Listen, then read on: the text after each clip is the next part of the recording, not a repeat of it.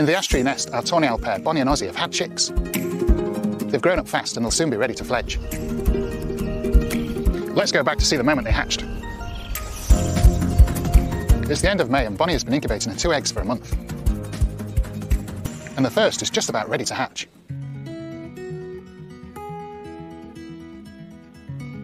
She stands up to reveal the first chick. It's blind, helpless and still damp from hatching. Bonnie soon returns to her chick. She's such a caring mother. That night she's on guard, hyper alert to any threats, and she hears a noise. A barn owl lands just outside the nest. But thankfully it's just passing through. Bonnie's determined to keep her chick safe.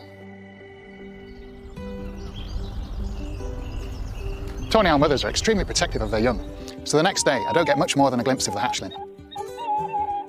But as night falls, it's plain to see just how quickly this chick is growing. It's dried off now, showing off its fluffy down, and it's already very active, wiggling around and stretching its tiny wings. All this growing must be tiring work.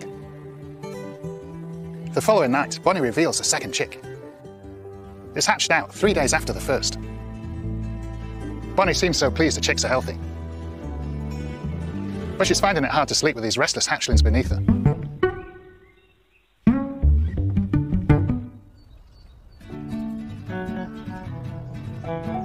I watch her carefully feed the chicks, giving them tiny morsels 1 bit at a time.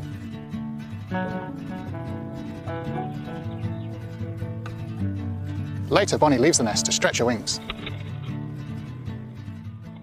But it's not her that's first back to the nest. It's her mate, Ozzy, who sees their chicks for the very first time. He instinctively moves towards them. The chicks need constant brooding to keep them warm, so they won't be able to regulate their own temperature for at least a week. So Ozzy has a go at brooding. This is absolutely fascinating. I've never heard of male tawny owls brooding their chicks. This could be the first time this behaviour has been recorded. The female returns soon afterwards to find her partner in the nest. She pushes her mate off the chicks. This is supposed to be her job.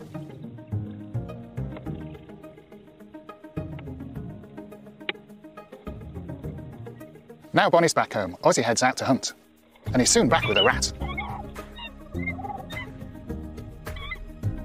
She calls for more food. He remembers a mouse that is left by the entrance. This food store should keep him going for a while.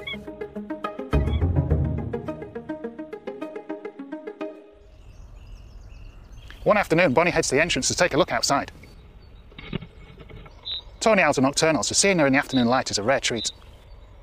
And it's great to get a daylight view of the chicks too. They're only a few days old, but they're already developing fast, starting to sit upright and trying to hold their heads up. I can even make out the faint outline of the facial disc. It's incredible to get this unique view of the first moments of these tawny owl chicks. And as the chicks continue to grow, I can't wait to capture every moment.